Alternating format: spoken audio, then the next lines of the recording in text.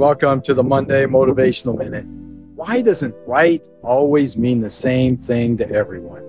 How often have we said, I know just the right person for the job, or that person will do the right thing? Really, what we are saying is that person acts and thinks like us, which is our definition of right. In the book, Team of Rivals, The Political Genius of Abraham Lincoln by Doris Kearns Goodwin illustrates how Abraham Lincoln's decision to surround himself with people in his cabinet who were not like him was not something most of us would ever do, but really it was brilliant. Lincoln chose people for his cabinet who were his adversaries.